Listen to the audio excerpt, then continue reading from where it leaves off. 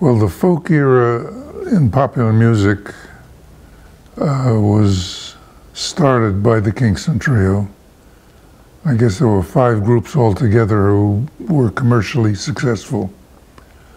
There was the Trio, then there were Peter, Paul and Mary, Chad Mitchell Trio, Brothers 4, and the Limelighters. And I worked as a producer, arranger for 3 of the groups. The only ones I didn't work for were the Kingstons and the Limelighters. But it was very interesting. All of my groups really admired the Kingstons. The Kingstons had set the tone and gave people the appetite for this kind of music. So they were very grateful and listened to every new album that the trio came out with.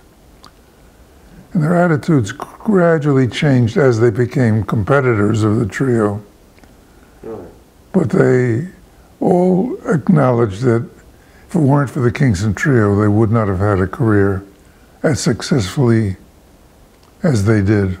I listened carefully to each one, and I was impressed with the spice that they put into their arrangements, which I think was responsible for their success. There was always one little added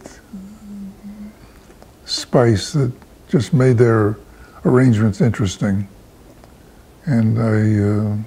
When you say spice, like chord changes or harmonies or...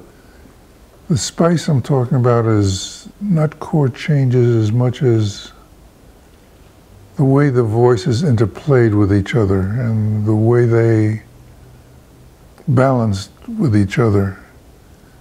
And I forget who did their arranging and recording, but it was masterfully done. I just, you could hear each part individually and they blended very beautifully. So it was really a lesson, and I enjoyed very much listening to them, and never really copied them, but took off from their approach. Peter, Paul and Mary was brought to me by their manager, Albert Grossman. And I thought they were absolutely terrible, and I didn't want to work with them. And I tried to force them off on some other arrangers in town. Walter Rame, Bob de Cormier, Stuart Scharf. And they all spent an afternoon listening to them and calling me back. Said, "You gotta be kidding," you know, they all refused.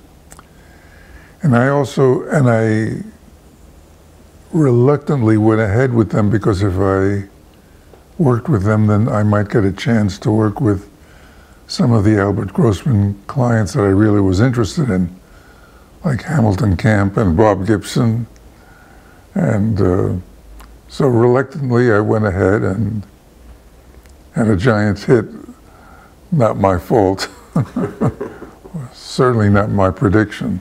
All of my groups listened very carefully to the Kingstons.